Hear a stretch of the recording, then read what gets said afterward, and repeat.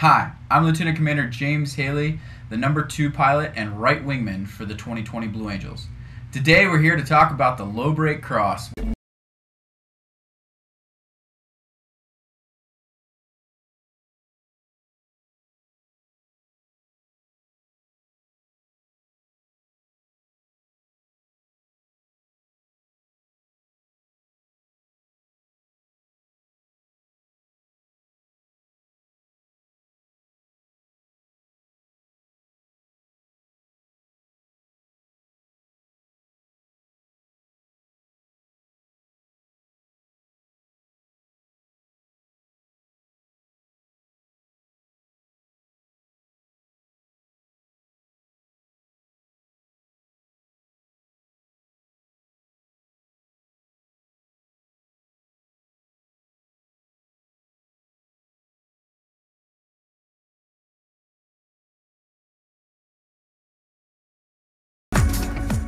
As you'll see in the setup here in the video, we've just entered from behind the crowd, smoke on, and boss is about to call the ready brake.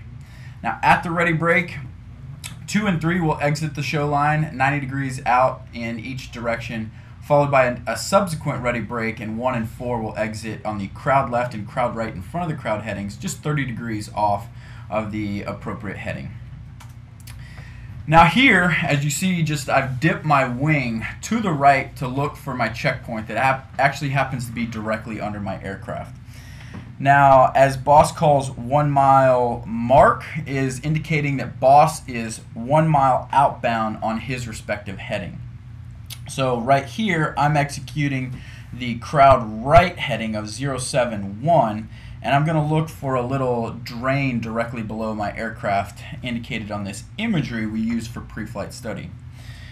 Subsequently here in another about 5 seconds, you'll see me dip my wing to the left as I set up for the turn as boss calls 1.5 mile mark. At a 1.5 mile mark, he's obviously at a 1.5 mile outbound, setting up for our turns inbound. And now I'm looking for the sand trap on the 14th hole at NAS Pensacola golf course. As we fly outbound here, we're at 350 knots ground speed, and then we set up a 4G turn inbound here. As you'll see in the video, I'm crossing with the #4 pilot right here, looking to set up about a 50 to 100 foot pass. I pass outside of #4, so I set the hit there, as 4 is looking to maintain a constant 4G pull to allow me to set that hit from the crowd that's going to look like we pass nose to nose.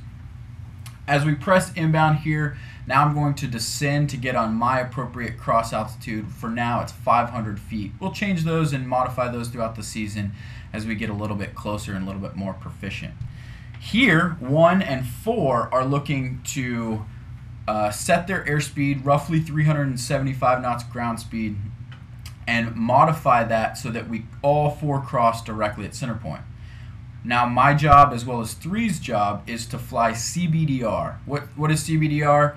Well, it's constant bearing decreasing range, kind of a Navy term there, as we look to just modify the power, be on altitude, and put 4 on a specific point on the canopy and make sure that he stays there and doesn't drift forward or aft as we go all the way inbound. As you'll see here, we'll all cross with our 150 foot spacing in 4 different directions, and then I'll be looking to squat my jet, another 6G pull there, to parallel show line as 4 and I now exit crowd left. You'll see 4 on the right hand side, setting up for one of the biggest pulls right here in the 2 spot at 7.5 Gs for 180 degrees to turn. You'll see me actually go 2 hands on the stick to really set that pull in a aggressive manner, if you will. Now behind the crowd here, we're setting up for another hit with 1 and 3 as we set up for the rejoin. So if the crowd happens to look behind them in the show, it looks like we'll pass 90 degrees out and almost hit each other. In real life, we're separated by about a 1/4 mile. As we set up for the join, I'll have level airspace in this join as our contract, and 4 will have the outside of the turn and high as we look to safely rendezvous out here and set up for the Burner 270.